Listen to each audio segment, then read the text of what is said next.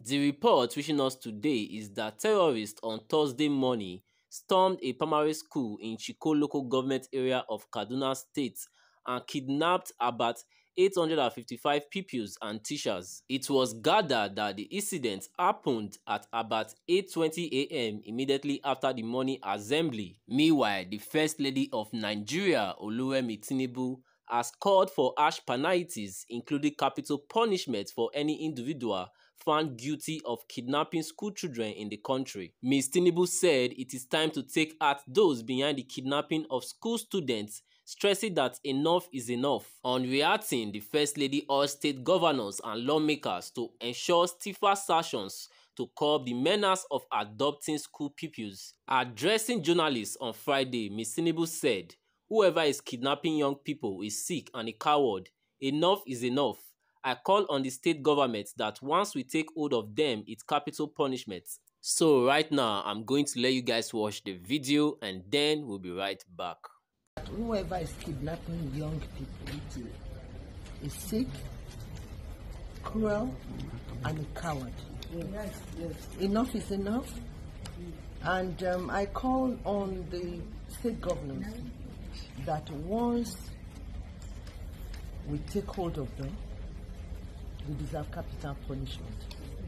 Why don't they take people their size? Why are they torturing our children? What they are doing is trying to kill our future.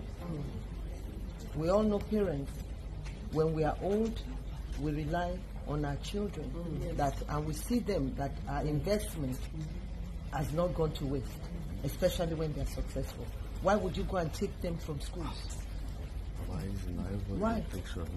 I don't really know. But right now, I think enough is enough. As a former lawmaker, I believe that any one of them captured deserve capital punishment. Yes. I say it, and I believe most mothers would believe that. Yes. We carry them for 9 months. When you are giving back, you don't know whether you are going to live or die. Yes.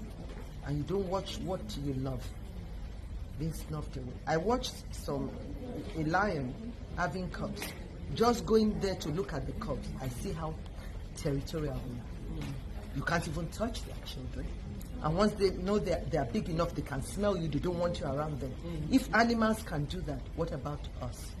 So they are animals, they are evil, and then we should take them out among our midst, wherever they come from. And the state governors should do something, and the lawmakers, especially the lawmakers. So, in addition to this, President Bola Tinubu condemns the heinous incident of adoption involving very vulnerable victims, internally displaced persons in Borno State, and students in Kaduna State.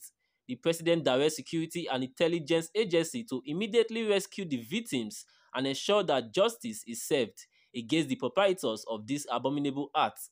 This was contained in a statement signed by the Special Advisor to the President on Media and Publicity, Chief Ajuri, on Friday, 8th of March 2024. You see, my people, the problem with insecurity in Nigeria is that the government is not really ready for it.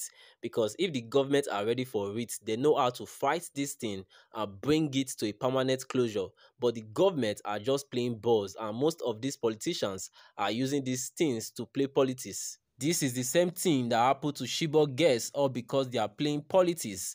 Now they are doing it again. They are putting the life of Nigerians in danger. So right about now, I'm going to be taking some comments, as a lot of people have shared their opinion on this news. And the first person here said, "Adopted 285 children by bus and without security hints. Nigeria security and the government is a joke." Another comment here said, "Story, story, story. Has it not been long we have been hearing enough is enough from Nigeria government? Why things continue getting worse? Do something and stop it now that you have the power." And the last comment I'll be taking here says, "Kidnapping at all levels should be declared a capital offense in Nigeria. But I doubt if politicians will allow such a law." You see, my people, Nigeria has a long way to go. I just pray that these pupils and their teachers get home safely. So my people, that is it for you all. Please let us know your opinion in the comment section, and please help us to like and share this video so that YouTube and Facebook can recommend it to more people. Thank you so much for your time.